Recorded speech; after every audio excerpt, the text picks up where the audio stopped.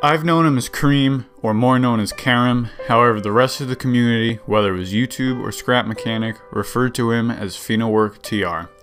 A stranger to no one, he was always open and active with his community, and oftentimes made easy friends and people who shared the same interests as himself. I, as many of you probably were, was overwhelmed with disbelief when I found out that Kerem deleted his YouTube account in addition to his Discord, Twitter, and any other social media he had. I only noticed Feno was gone not that long ago, only around mid-October. He left my server around the beginning of September, and when I noticed I wasn't in his server anymore, I didn't really give much thought to it. I went to go message him one afternoon to ask him if he'd like to participate in a project, and I noticed he left every other server that was associated with him. Upon further investigation, after searching up his YouTube channel one last time, many of my suspicions up to that point were confirmed. If you have played Scrap Mechanic for any amount of time, chances are you've probably heard of this man at some point. He himself was not the most popular individual in the game, as a lot of others might boast about themselves. However, what really sparked his talent over the community were his near unmatchable mods and to die for building techniques.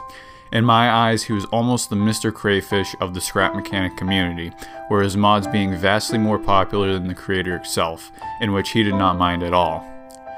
I met Feno a few years ago when he left a comment on my first Scrap Mechanic video. It was a simple comment with a simple request of a collaboration, and at the time he had just shy of 600 subscribers. At first I was reluctant of responding to him, as anyone should be. However, thinking back to it, my channel would have ended up so different hadn't I gotten back to him. By meeting Feno, I also in turn met Dartfrog, Cubis, Badger, formerly Hawkins, and a handful of others who are more familiar on Discord. I collaborated in a few of his videos, and he had done the same in a couple of mine. I never realized how much he had contributed to both my channel and our close community until I started writing for this video. It is honestly saddening to see such a talented and inspiring individual as such go. I, as well as a couple of others, are trying to get to the bottom of why he decided to leave the online public community entirely without forewarning, but chances don't seem to fall in our favor. We would like to believe that he and himself is onto a bigger and better part of his life, as he has been a legal adult for quite some time now.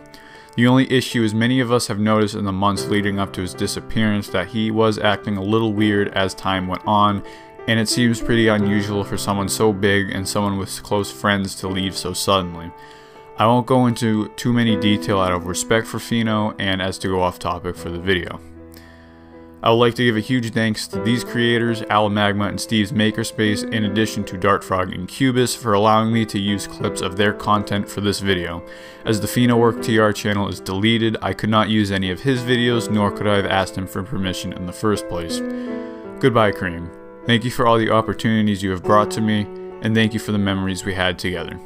You have played a special role for the people of my channel and to me as a friend.